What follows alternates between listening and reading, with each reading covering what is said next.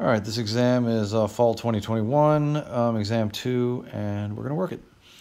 Okay, true or false? Streamlines show the path of individual particles in a flow through time. That is false. Streamlines show the path of, or they show the instantaneous velocity of all particles at a particular time, so that's false. The buoyant force on a basketball, the same whether it's fully or partially submerged.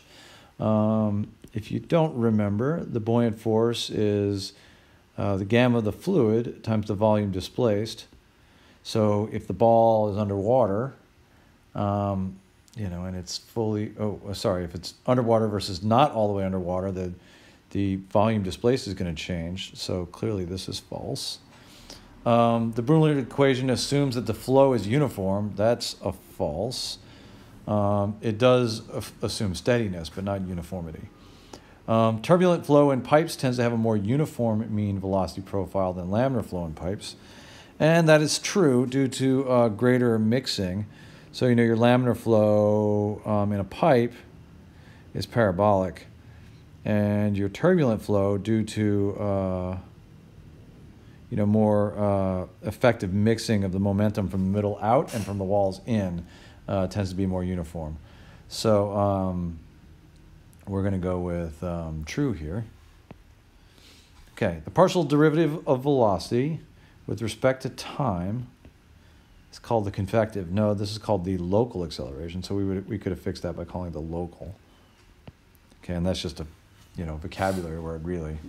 An object submerged in mercury will have a smaller buoyant force acting on it than when it is submerged in water.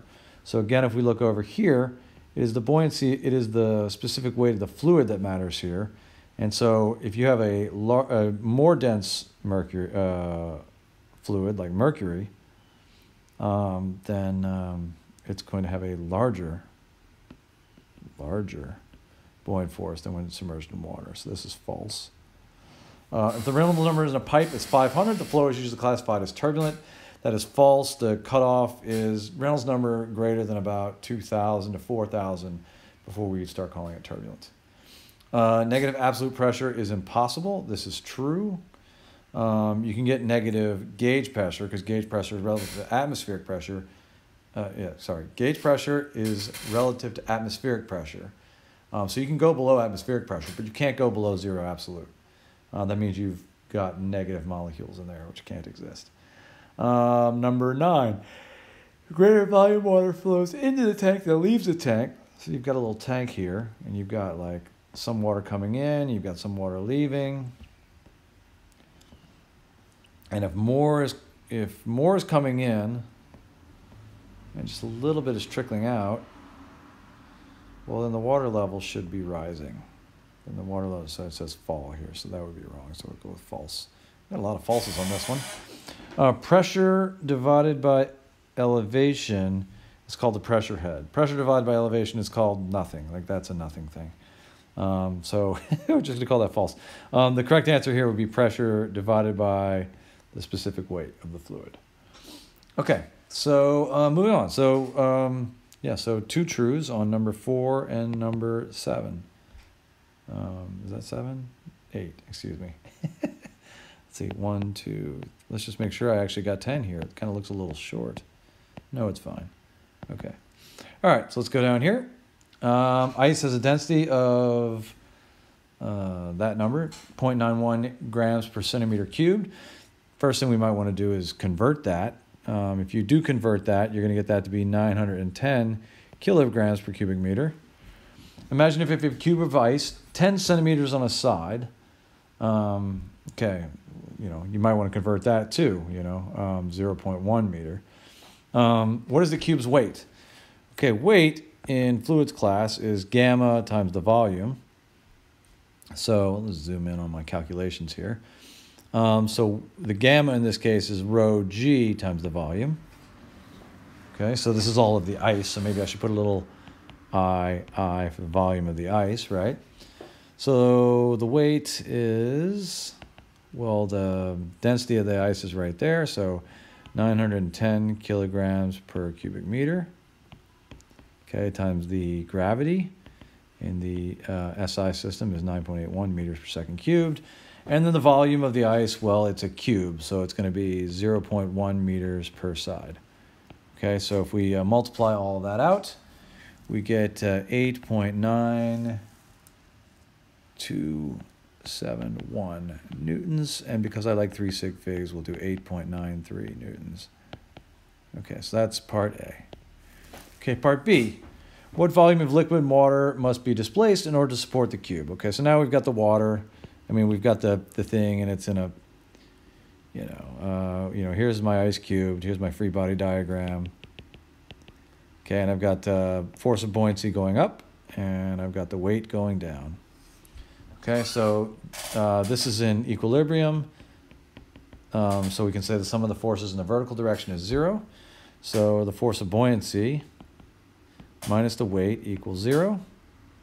Well, we know the weight right here. And the formula for the force of buoyancy is the gamma of the fluid, which in this case is liquid water.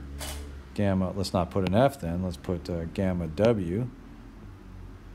Okay, times the volume displaced. Volume displaced minus the weight equals 0. Okay, so we can just plug all that in. Okay, so the gamma of water is 9810 newtons per meters cubed times the volume displaced minus the weight, which is it's right here, 8.93. Oh, sorry, we want to use at least 5. 8.9271 newtons equals 0. So the volume displaced equals, okay, lots of zeros, 0.00091 cubic meters. If you wanted to, you could do this in, I guess, cubic centimeters, since, we're set up for that over here, right? But I'm just going to leave it like this, because why would I give myself more work? Okay, so that's 9.10 times 10 to the negative, let's see, 1, 2, 3, 4, 4 meters cubed. Okay, so last thing, how much of the cube is under the surface of the water? You could have answered this any number of ways. I didn't really give you a lot of guidance here. So how much of the cube is underwater? So we know this is the total of volume that's underwater. And we know this right here, that's the total volume of the cube itself. So I can get it as a percentage. That's a pretty straightforward way to start. So I can say the percent underwater equals the volume displaced divided by the total volume of the ice, right? Okay, so we can say, okay, well, then that, oh, don't do that. What are you doing? Get out of here. Okay, so son of a, okay. Percent underwater equals the volume displaced, 9.10 times 10 to the minus 4th meters cubed, divided by the volume of the ice, which is 0.1 meters cubed. I never calculated that number. So the percent underwater, I think it's 91%, but it's going to be, well, I've got this written kind of as a decimal, right? So I guess I should have said times 100%, times 100%. And let's just go, let's make this 91.0%. Okay, so I would have been fine with that. If you'd wanted to, you could have said, okay, well, it's 10 centimeters on a side. Okay, and so, here's the thing. This is 9.10 centimeters underwater. And you could have noted that it was 0.9 centimeters above water. Okay, so that would have been fine too. Okay, and I'm sure there's probably a few other acceptable ways to answer this one, but that's kind of what I'm going with right now. Okay, let's see, we're moving on. Okay, consider the steady flow in a pipe joint shown in the diagram. The areas give you the areas. They give you how much water is lost out of hole at 4, with a flow rate of 0.1 cubic meters per second. Okay, the average speeds at given sections. Find the velocity at section 2. Okay, the first thing I'm going to do, I'm going to assume a direction at velocity 2. I think on my other key I did it with an assumed a different direction, but I'm going to assume it's going out. Okay, just because it just kind of looks like it's going out to me. Okay, so let's go ahead and solve this problem then. Okay, so N equals, this is continuity plus accumulation. Okay, we note in this case there's no accumulation in the pipe, so this is going to go away. And I've only got one thing coming in, and that's going to be the mass flow rate at 1. So rho V1 A1 equals out. I've got pipes 2 and 3, rho V2 A2 plus rho V3 A3. Okay, and then I've got whatever is leaking out at location 4. And that one is a little different because they actually give us the flow rate. So I'm just going to add Q4. And once I've done that, I can go ahead and, not rho Q4, but rho Q4, right? Rho Q4. Okay, so now that we're there, the next thing we need to do is, well, we should probably make note of the fact that all these rows are the same, so they cancel right out, so we're not going to worry about those. And then we just plug in. Okay, so V1 is 5 meters per second. Okay, this becomes a bit of a bookkeeping mess, right? Area 1 is 0.2 meters squared. Equals. Okay, V2 is, oh, that's what we're looking for. A2 is 0.2 meters, square meters. Plus, now we need V3. It's right here. Ooh, that's a big number. And then A3 is 0.15. Right, and then Q4. Where's Q4? Q4. Oh, it's the. Oh yeah, that's right. It's what's leaving out of. So that's at 0.1 cubic meters per second. Okay. So now we plug this into the calculator and we solve it, and we get a negative 4.50 meters per second.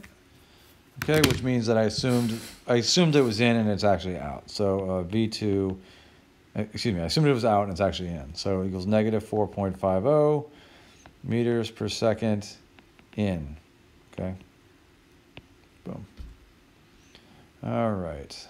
A 1 meter pipe. Okay, so this is, to my mind, maybe this is the hardest one. I don't really know. I'm going to quickly draw a free body diagram here. Okay, so this is going to be the pipe and the water. So let's go ahead and write, free body diagram of pipe and the water. And I have to include the pipe because I want the force on the pipe to anchor it, right? What is the vertical force required to hold the pipe in place? Okay, so that's clearly one of my forces here. Force to anchor the pipe. Okay, I've also got weights. I got to hold up the weight of the water. And I got to hold up the weight of the pipe. Okay, and then let's see, what else do we have? Let's see, maybe if I use red for this. We've got pressures on these faces because we just cut the pipe for this, right? And we'll call these, this will be P1A1, this will be P2A2. And then, let's see, and then I've also got, kind of cutting right through the middle of that, I've got V1 and I've got V2, right? So those are my momentum fluxes. Okay, so what we can do at this point is we can go ahead and, I think that's everything. Yeah, well, the only other thing that's, pretty important here is this angle right here, which is 30 degrees. Okay, so let's go ahead and let's solve this sucker. Okay, so the momentum equation, sum of the forces, it wants the vertical direction, so we're only going to do Z plus the sum in of the momentum fluxes. Rho VZQ equals the sum out of the momentum fluxes, rho VZQ. Okay, so I think one nice thing to note right here is that in the Z direction, all this stuff that's happening over here doesn't matter.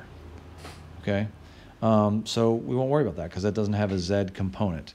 Okay, so the sum of the forces in the Z. Okay, so let's see here. We've got P1A1. Okay, but that's at about an angle, so we're going to say sine of theta. let's see here. I'm going to subtract the two weights of the water. Weight of water minus the weight of the pipe plus F anchor, right? And that's it. So then I've got these, this influx of this momentum flux in, and it appears that we don't have one of those in the vertical direction. And then we've got the fluxes going out, and that's this V2. So we'll go ahead and do that on the other side. And so we've got rho. Now remember, this is rho magma. Ooh, in fact, that's a good point. I wrote water here, didn't I? When this is actually magma. Okay, excuse me. A risky error, right? Because, you know, you could put in, instead of putting in 1,000, you know, we need to put in 2650 because of this number right here. Okay, so rho m, and then this Vz here at V2 is negative V2 sine of theta times Q. Okay. So let's see, what don't we know here? Let's see, before we, you know, solve this. I mean, this is pretty good, but we're going to need some things, I think. Let's see here. We've got liquid magma. So that means that the gamma of magma and the rho of magma is 2650 kilograms per cubic meter, because we just multiply this by 1,000, right? I don't think we need gamma of m. But if we did, it would be 2.65 times 9810.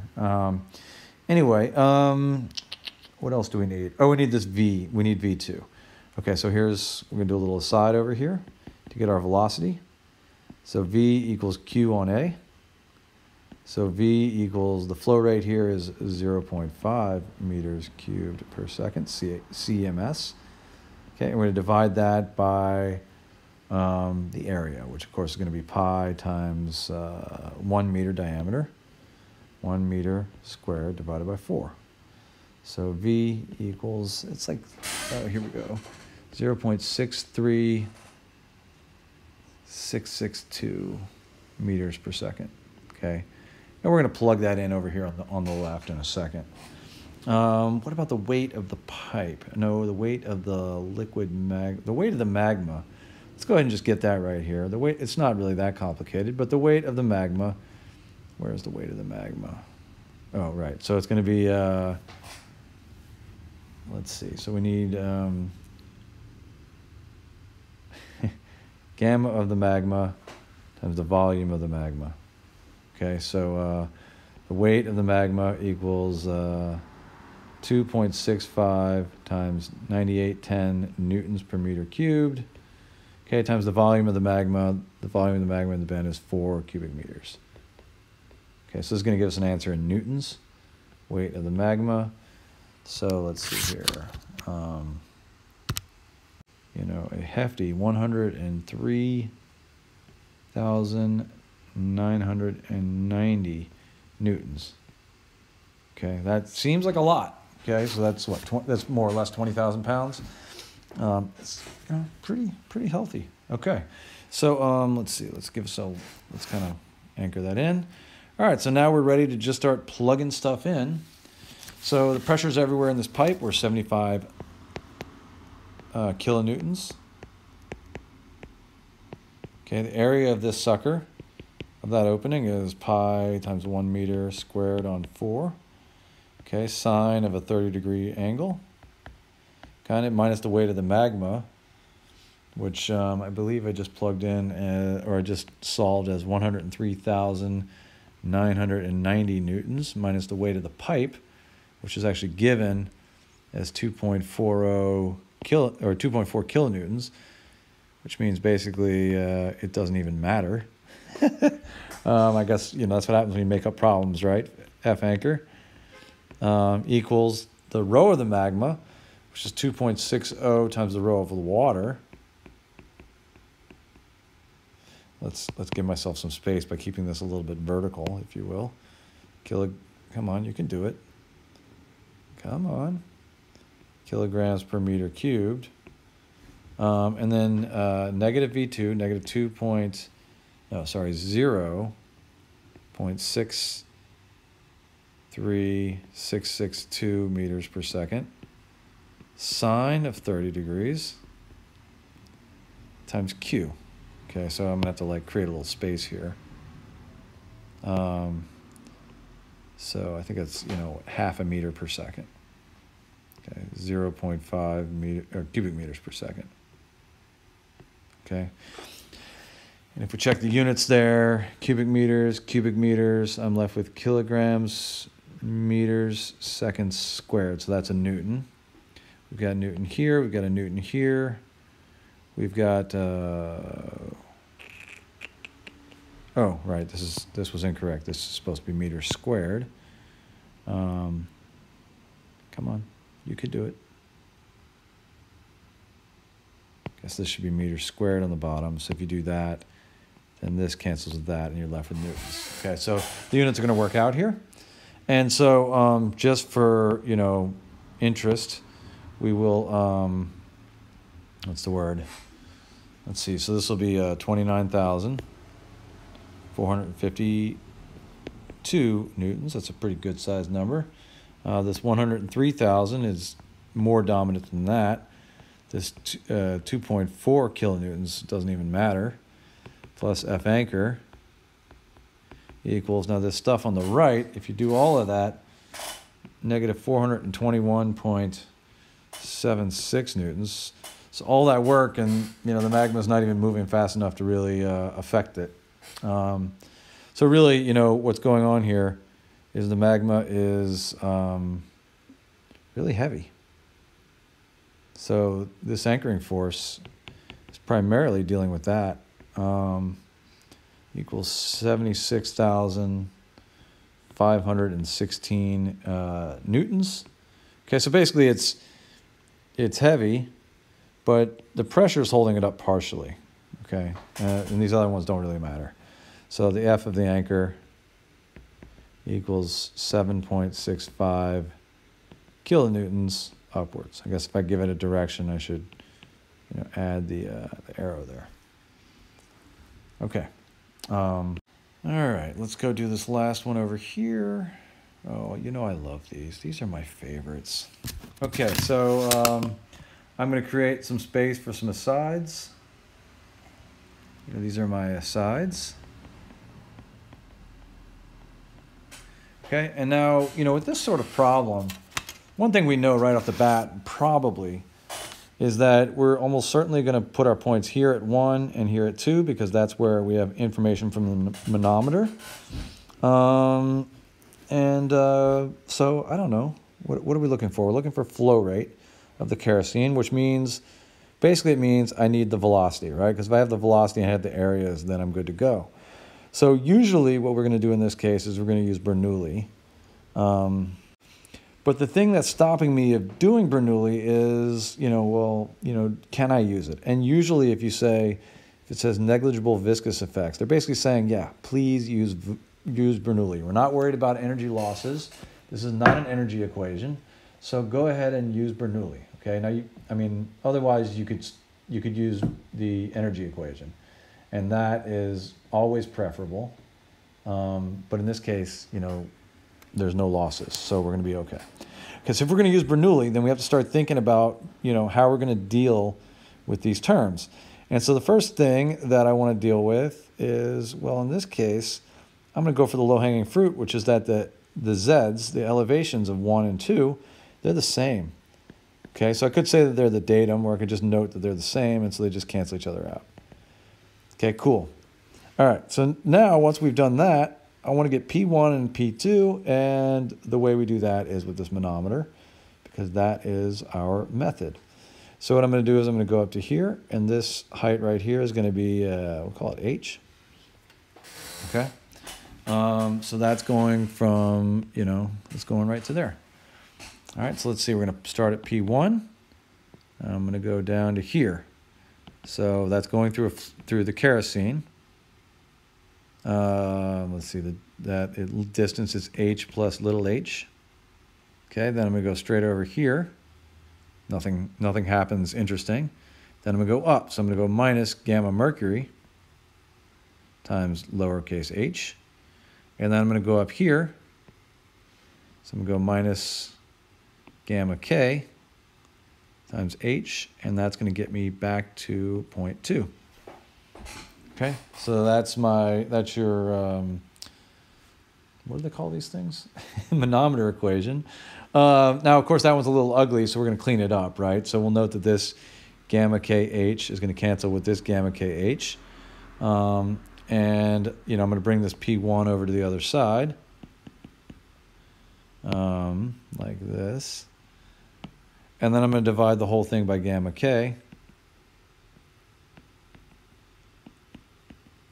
And so what I'm going to end up with is P2 minus P1 over gamma k equals, let's see here, H minus gamma H mercury divided by gamma kerosene times H. Okay, so we'll pull that H out because it's annoying, and I'll get 1 minus SHG over SK, gamma water, right? So I just kind of expand those specific weights to be relative to water. Oh, sorry, there shouldn't be an H right there, should there? Okay, noting that then those will cancel out. Oh, sorry. So P2 minus P1 over gamma K equals, so that lowercase h is 0.300 meters times 1 minus 13.6 divided by 0.8. Okay, so P2 minus P1 over gamma K equals negative 4.8 meters. Okay, what this means is that P1 is a much higher pressure than P2, okay, which would be our expectation because P1 is driving the fluid down, okay, relative to P1, right? So, okay, so that's how we do the manometer equation. So we can rearrange this, so that's going to plug in nicely, V1 squared onto G. Oh, by the way, this should have been specific gravity, sorry, gravity. Okay, if you somehow, screwed that up, I'll obviously grade nicer. Okay, so let's see here, equals, I'm just bringing this over to the other side, right? P2 minus P1 over gamma K, okay, plus V2 squared onto G. All right, so now we got to deal with those velocities. I got something to plug in here that's going to be nice and beautiful. So now I got to deal with these velocities. Okay, and I've got a diameter here of, what is that, 75 millimeters, and I've got one here of 25 millimeters. Now, I already know that I haven't graded this yet, but I know that this is the number of meters of that first diameter. This conversion is gonna throw a lot of people for a loop. But anyway, so let's go down here. Let's do the continuity equation. And what we're going to do is we are going to solve for V1 or V2 in terms of each other. So I'm going to say, okay, well, V1A1 equals V2A2. Okay, let's see here. V1A1, so that's pi D1 squared on 4 equals V2 pi D2 squared on 4. Okay, so the pi under the 4, the pi under the 4, those are going to go away. And let's see, how did I do this? So let's say I'm going to rearrange this. So I got V1 D1 squared on D2 squared equals V2. So D1 over D2, well, let's see, I mean, you guys already know I do this, but I hope you do. So I'm doing D1 over D2 squared. So D1 over D2 squared.